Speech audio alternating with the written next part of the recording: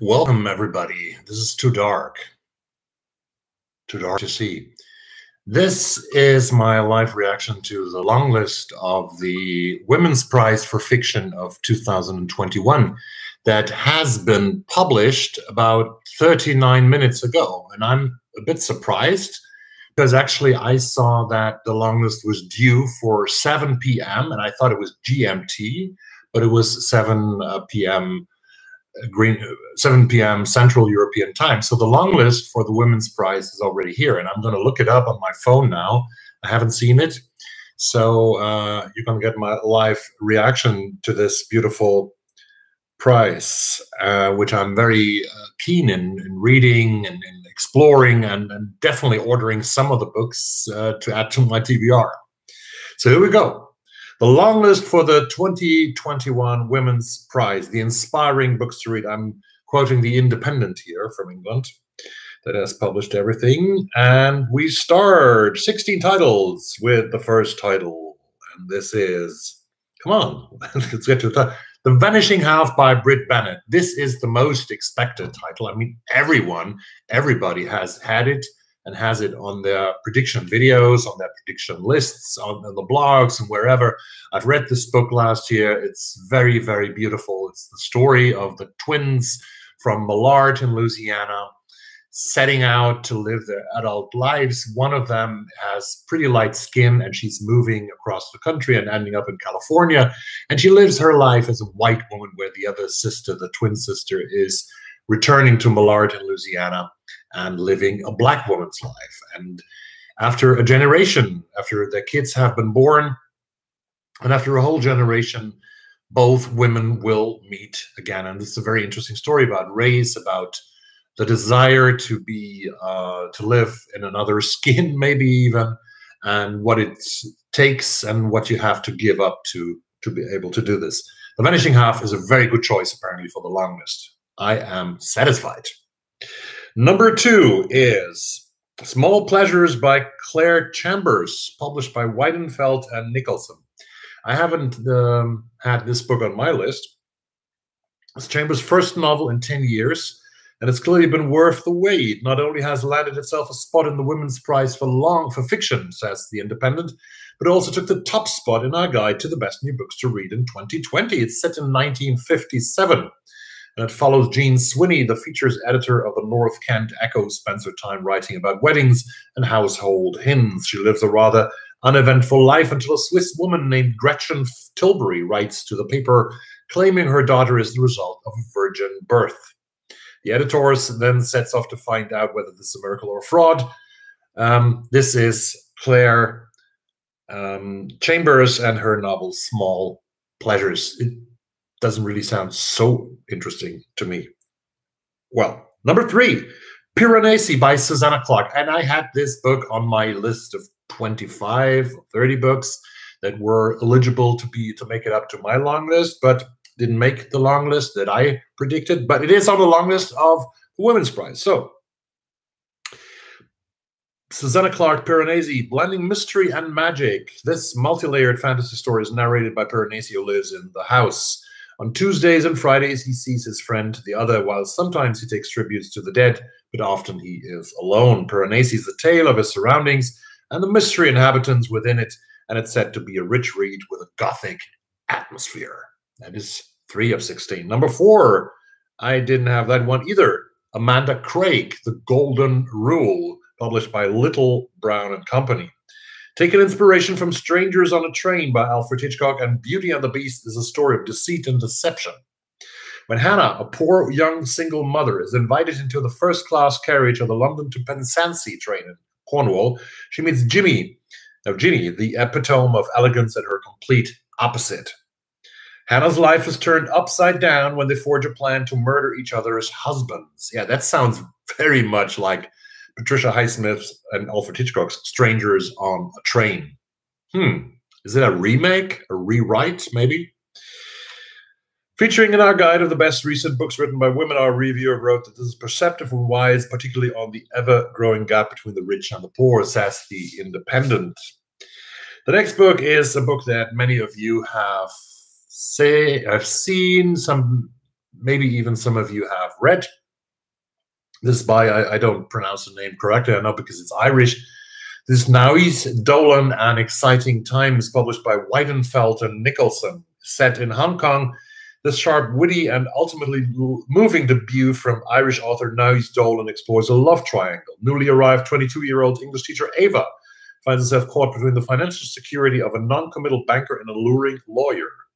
Examining class and sex, Dolan brings fresh insights on modern love that will inevitably make this a hit among those who love a coming-of-age novel. I love coming-of-age novels, and that's why Naoise Dolan might be the #1 for me to put on a list of eventually buying them, even tonight.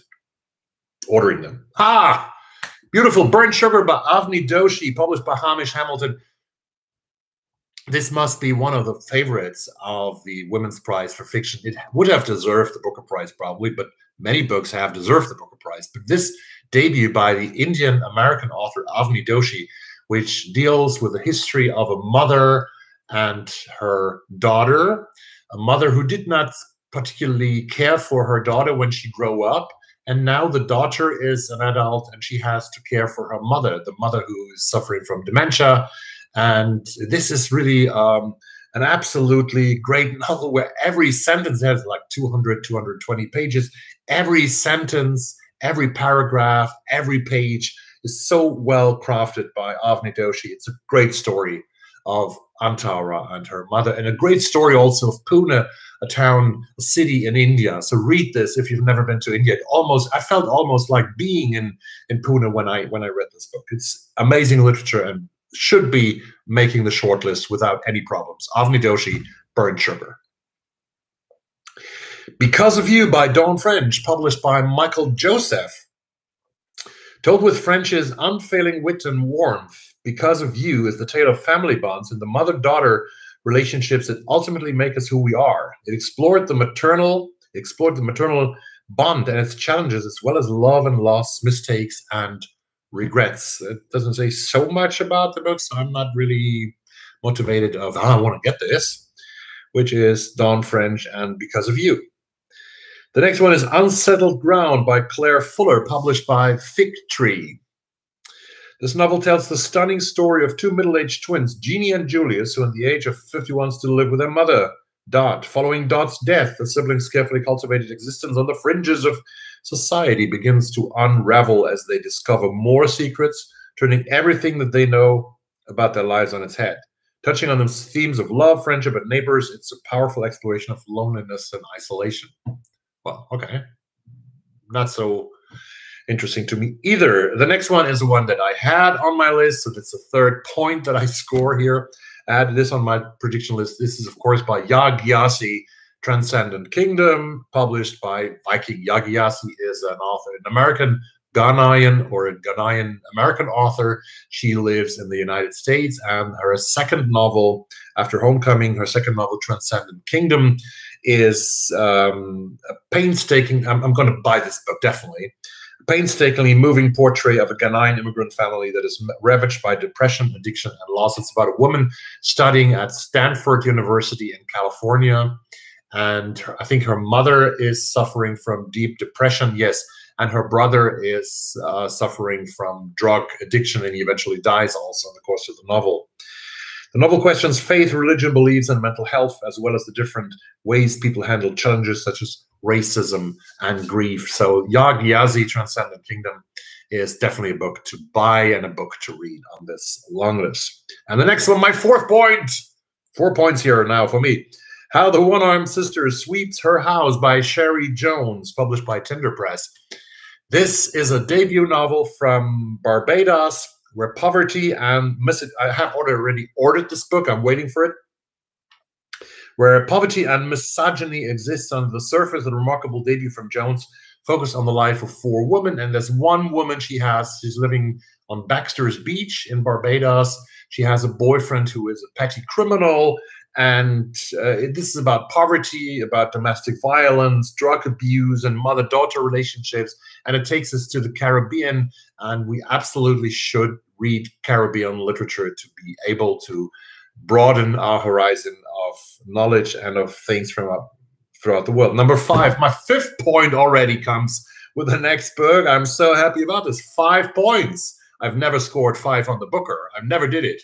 I scored 5 on the Women's Prize now. Luster by Raven Leilani, published by Picador, but it's also quite expected, isn't it?